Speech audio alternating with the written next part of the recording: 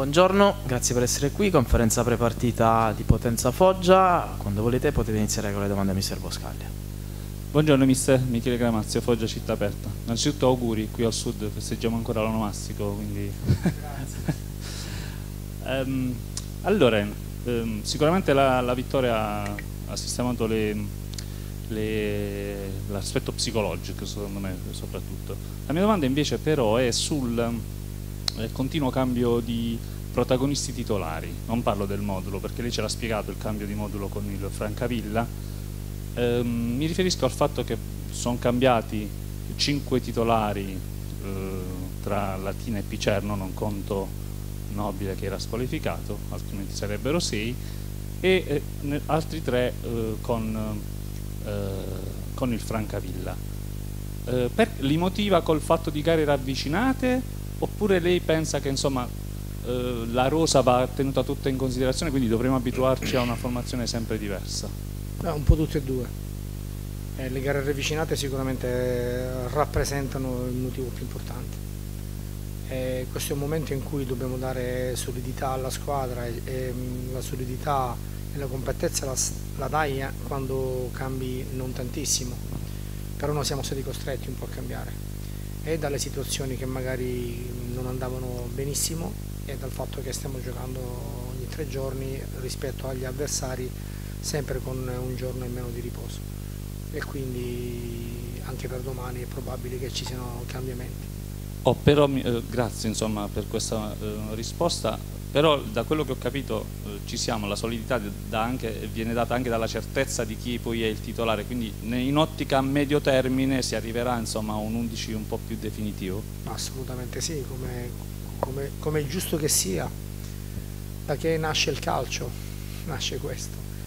Nonostante il fatto che siano cambiate le regole, siano cambiate un po' di cose, anzi tante cose, quindi ormai gli 11 titolari non esistono più, esistono i 16 più i 3-4 che sono sempre nel gruppo e che comunque possono dare un contributo molto importante, quindi sono sempre 20-22 giocatori che durante l'anno si giocano il posto. Poi è normale che anche per la conoscenza dentro il campo ci sono giocatori che giocheranno di più e giocatori che giocheranno di meno, ma questo non significa che chi giocherà di meno sarà meno importante, anzi rispetto a quello che dovrà essere poi il risultato finale, secondo me chi giocherà di meno è molto più importante, perché si dovrà fare trovare pronto nei momenti salienti della stagione, nei momenti in cui magari ci sono squalifiche, infortuni o che comunque qualcuno cala di condizione, e diventa determinante il loro apporto.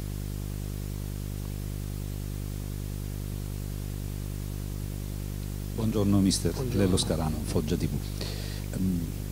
Il suo credo del calcio è più rivolto a cercare di modificare le caratteristiche dei giocatori per adeguarli al modulo, o magari cerca di venire incontro a qualche caratteristica che proprio non si adegua al suo credo tattico e magari cambia qualcosa? Le dico questo anche per arrivare al punto, alla fine adesso all'organico sul quale dovrà lavorare per tutta la stagione, almeno fino al mercato di gennaio. Ritiene che tutti o quasi tutti i calciatori si rispecchiano in quei ruoli che lei chiede per poter mettere in pratica quello che vuole dalla squadra? Non so se sono stato... Lei è stato molto chiaro, chiarissimo. Ci sono metodologie diverse di lavoro tra colleghi, modi diversi di vedere il calcio, ed è giusto che sia così. E ci sono 2 correnti di pensiero, che è l'allenatore partecipativo e l'allenatore direttivo. L'allenatore direttivo è un estremista, spesso. Io dico che bisogna essere direttivi quando è necessario, quando non hai tempo di spiegare, quando le cose devono cambiare in maniera repentina, perché non c'è tempo, magari il tempo delle spiegazioni sarà dopo il cambiamento, e questo i ragazzi devono essere bravi anche a recepirlo.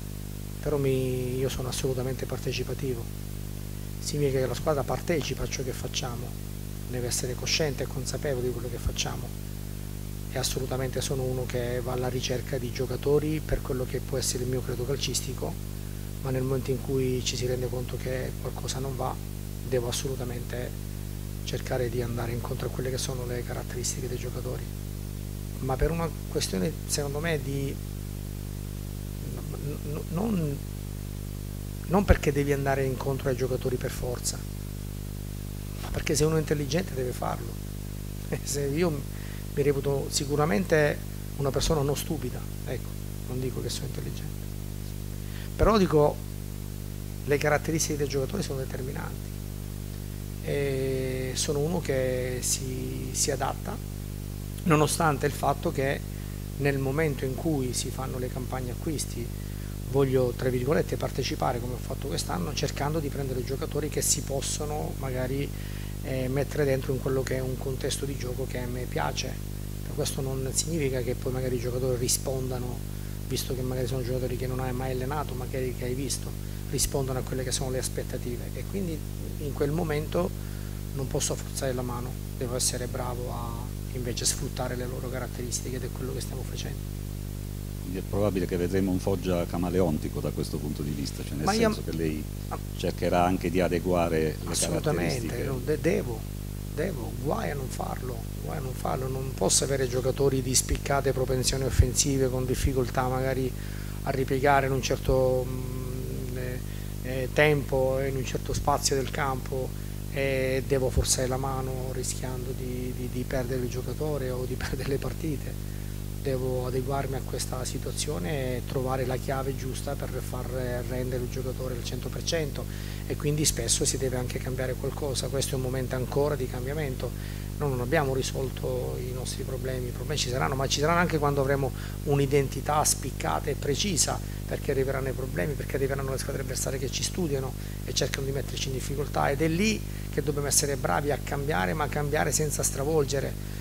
Avendo un'identità questo diviene molto più semplice, cambiare senza stravolgere. Quando ancora non hai un'identità ben precisa, naturalmente ti può creare problema, ma oggi è il momento in cui dobbiamo cercare di far lavorare i giocatori per quelle che sono le loro caratteristiche. Grazie. Prego. Buongiorno mister, Antonio Iammarino, l'immediato e Foggia Calciomania. Per quanto riguarda l'avversario di domani, che Potenza si aspetta, dato che finora ha ottenuto solo 3 pareggi? Si aspetta una squadra che in casa sia maggiormente propositiva o magari più attenta in fase difensiva per colpire in contropiede? Intanto è una squadra che non ha perso, è una squadra che ha recuperato risultati all'ultimo secondo, nonostante psicologicamente potessero andare in grande difficoltà, perché mi pare in 1 o 2 partite abbiano sbagliato un rigore subito prima del pareggio, che è stato il 90esimo, quindi significa che è una squadra con mentalità, una squadra che gioca nel loro campo, un campo sintetico dove loro si allenano costantemente e le insidie ci sono.